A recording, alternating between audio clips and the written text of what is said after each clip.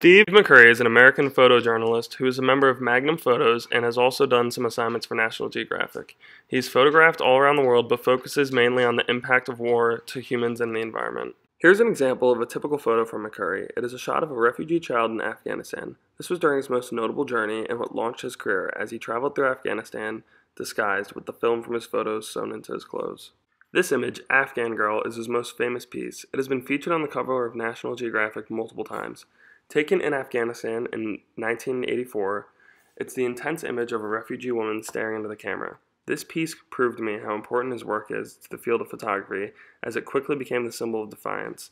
It drew the attention of millions to the suffering of children in war, making it a significant photo in our history. His pieces like these clearly place him under the ethically evaluated photography category, unlike his other images which are mainly aesthetically evaluated photographs. Aside from his common practice of photography where he captures victims of war, McCurry does also not shy away from capturing the landscape of the places he travels, seen here with this beautiful shot of a valley in New Zealand.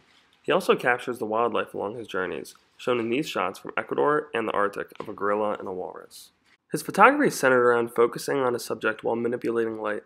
Many of his outdoor photos are taken shortly after sunrise and before sunset, so the light is flattering for the subject. Seen here is a child celebrating Dia de los Muertos in Oaxaca, Mexico, where you can see how he uses the light in a flattering way for the subject. He takes all of his photos on a Nikon since it's easier to carry and in his opinion is the best camera for this type of photography. Steve McCurry sets up his exhibitions all around the world. He currently has one set up in Paris, France, and has many planned for the remainder of 2022 in places like Italy, Spain, Austria, and the US.